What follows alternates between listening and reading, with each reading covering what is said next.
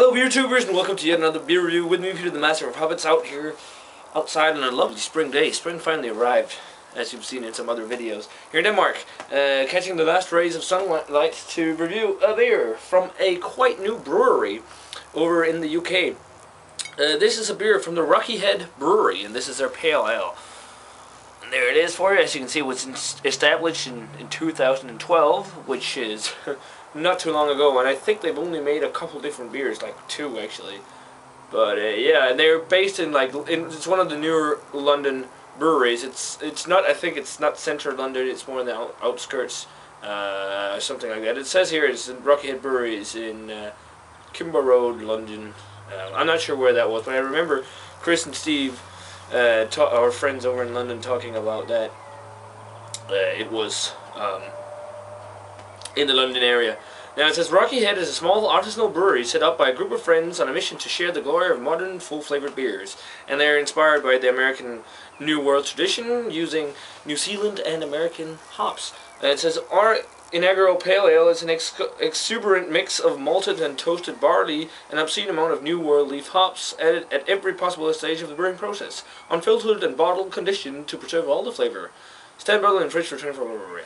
So, but not. Doesn't say what hops they use or anything, but should be interesting. A new UK brewery, and that's really what's happening in London at the moment.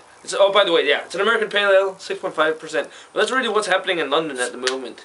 A lot of new breweries coming, making American-themed beers with lots of hops and a little lower ABVs. I mean, 6.5. They could be categorized as an IPA as well, but let's get it poured. Nice orange color, white head on there. I can smell it already, so that copper color. Let's take it out. Yeah, that smells pretty good. Sweet citrus fruits, orange tangerine. It does have a slightly toasted note, actually. Toasted cereal grain or something like that, or caramel. Definitely toasty, which is interesting in a pale ale. A little bit of tropical fruit, definitely piney, resiny notes as well. It's like that mix of piney resin and fruity juicy aromas. Because I definitely still get some grapefruity and sweeter citrus fruits. Just slightly tropical though. It's not all the way over in the nice pineapple and mango flavors. It's just a little notes of it. Smells pretty nice, so yeah, let's give it a taste, guys. Cheers.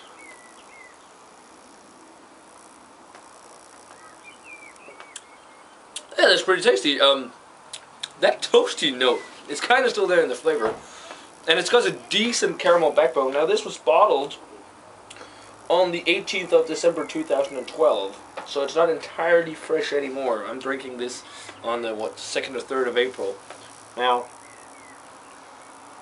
I said it's got a decent hop flavor. It's got the caramel, toffee notes, and the hop flavor in there. Now, it's a lot of resin and kind of earthy, garlicky, oniony notes.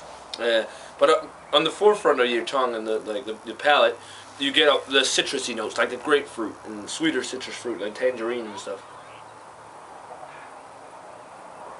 It has an almost like that pellet quality to it, like the dusty pellet quality you sometimes can get in hops, but it's not made with pellets. It's made with whole leaf hops. I can't really pinpoint what hop that is though.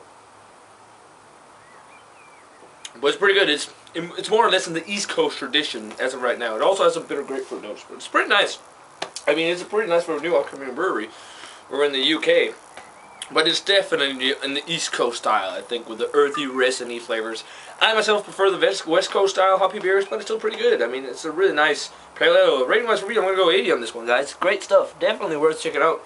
If you can get anything from Rocky Head Brewery, I'm sure it's going to... I think at the moment they're only available in the UK. Those are certainly pretty tasty. Definitely worth checking out if you get the chance. So yeah, guys, definitely let me know what you think of it. The Rocky Head Pale Ale, if you've had it. As always, guys, remember to comment, subscribe, check out the Facebook fan page and Twitter, and I'm going to say cheers. I'm going to see you guys in another beer review.